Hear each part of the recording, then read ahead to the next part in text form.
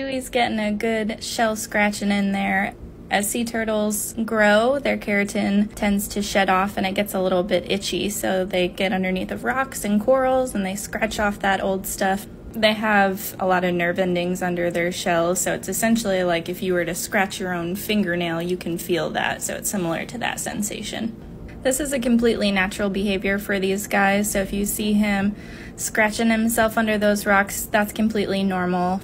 It will make him feel better, it'll make him feel good. Similar to dogs getting scratches a little bit.